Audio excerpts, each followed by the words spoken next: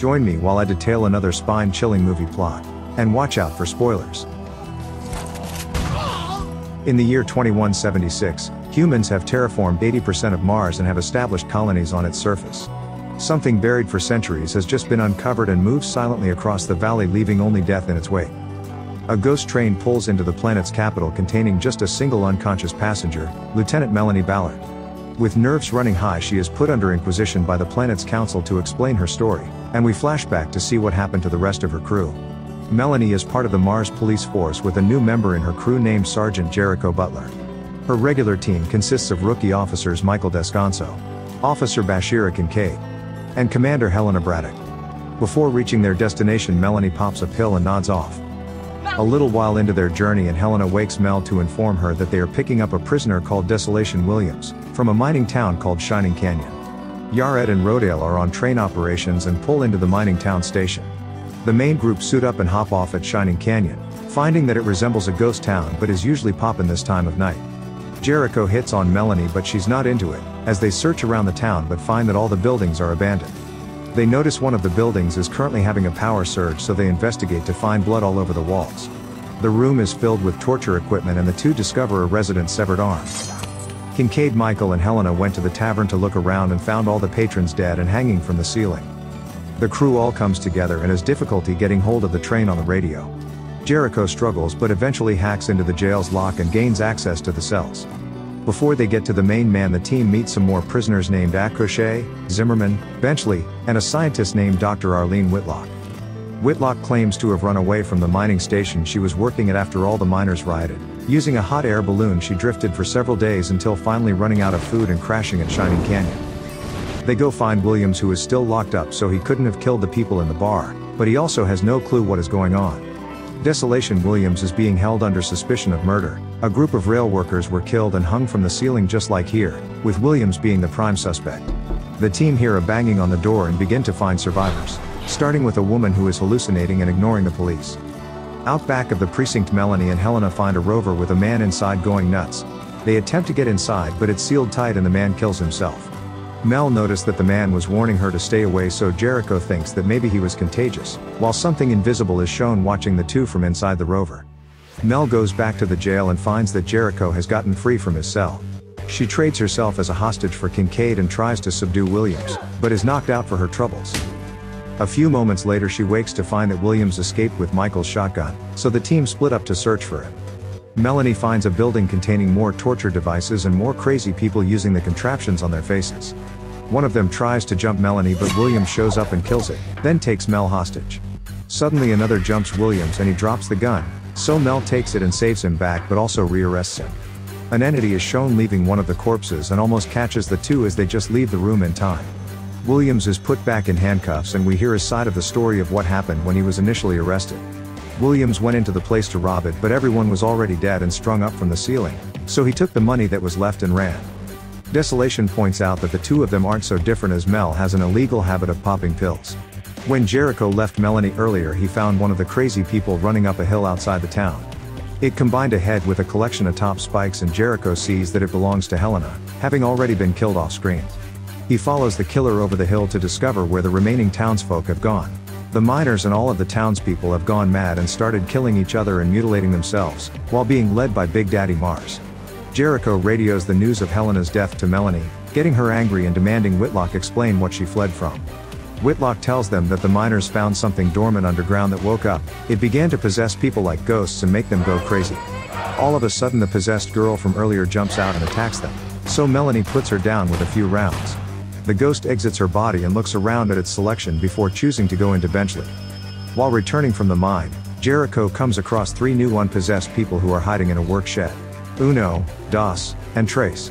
They claim to have no guns but are in town because they were planning on robbing the miners the night before. While waiting on the ridge, they saw an ominous cloud of smoke envelop the mine, so they hid in the shed.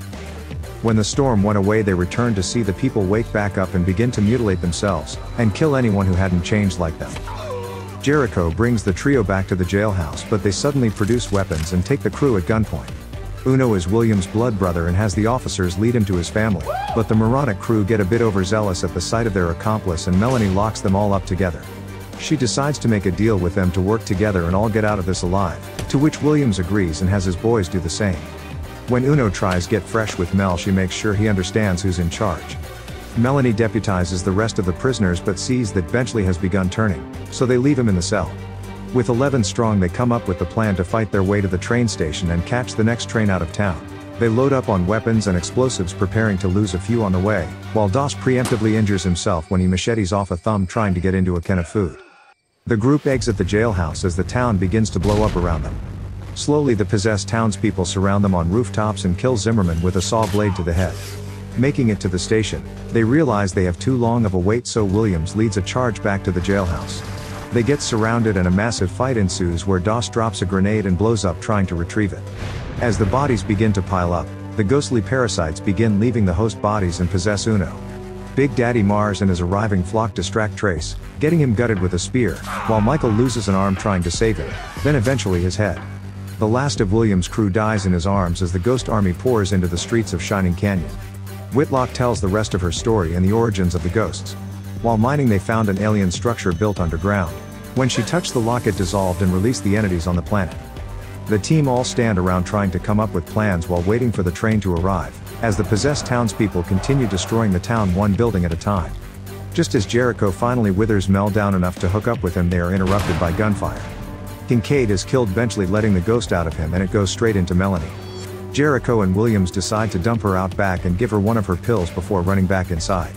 Melanie begins tripping balls and it disturbs the ghost enough to vomit itself out of her. Left alone and unarmed outside, she gets attacked by a possessed miner but manages to kill him. She uses his weapon as a grappling hook and sneaks back into the jail, where she convinces Jericho and Williams that she is human since she can speak English. Melanie now knows what the Martians' ghosts' motives are. They see humans as the invading species of their planet and won't stop till they are all gone. The ghosts begin their full-blown siege on the building with a battering ram and grappling hooks, straight away breaking their way inside while Mel and Williams hold them off as the first line of defense, rotating with Jericho and Kincaid as they reload. The four keep walking backwards to avoid the ghosts, then seal the door at the end of the hall. Out of nowhere, Big Daddy Mars drops through the ceiling onto them, so Mel shoots a barrel, setting him on fire.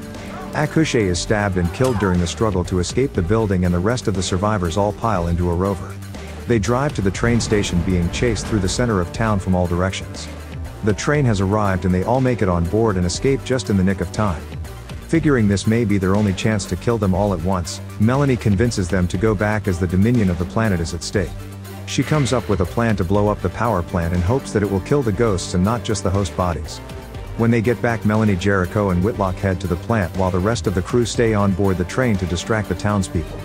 Only a few minutes in and the crispy fried Martian spots them and ruins their plan. They get the place rigged to blow, but while the three try to get to the train, Whitlock is possessed and left behind, while Yared is killed by saw blades and Mel is wounded by Big Daddy from range. Just before they get onto the train, Jericho is swarmed by a mob and hacked to death, as Kincaid is beheaded and Rodale brought down as well. Melanie and Williams are the only ones left alive, but some of the Martians made it onto the rear of the train.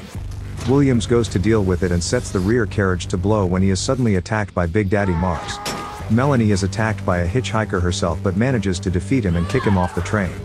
While Williams gets the better of Crispy and detaches the final carriage with him on board, blowing Big Daddy Mars sky high. The power plant explodes, causing a small nuclear explosion. A little while later, Williams patches Melanie up while she promises to tell her superiors that he's innocent. Knowing they will need someone to pin it on, he handcuffs Melanie to the bed so as to not be there when the train pulls into the station. She tries to pull her gun on him, but the two laugh it off and he leaves. Melanie finishes telling her story to the council and they let her go to recover with some sleep. Sometime later, and we see a red mist roll into town, and Melanie wakes to an alarm informing all officers to report to the armory. The ghosts are now spreading through the city and Williams shows up with some weapons for a final team-up. And the movie ends. So you made it. I appreciate your time. I couldn't have done it without you. Tell your mother I said thanks.